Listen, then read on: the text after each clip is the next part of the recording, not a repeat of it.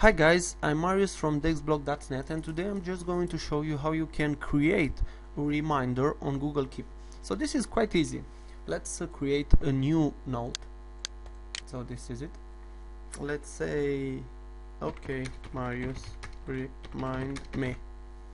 I'll just write it here something, and here is the option remind me. So it's quite obvious where it is. Just tap it and you have here time reminder, so you can say let's remind me in half an hour, or let's say remind me, I don't know, tomorrow morning, or just at 5 p.m. in 30, I don't know, 30 June. Or you can take a location reminder, so you want to have a reminder when you are near a store or near a place. Just do a location reminder. So let's try a time reminder. Let's see. Let's next Sunday morning. Let's in the afternoon. So this is it.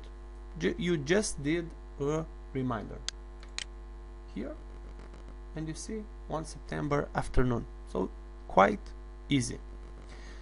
You can also try to do a location. So here it is, location reminder.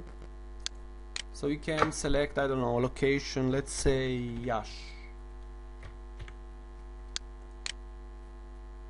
Okay, so when you are in Iași, you will have this reminder on your phone, or maybe a store, or whatever you want. So it's quite easy to use, and I really enjoy what Google did on this application.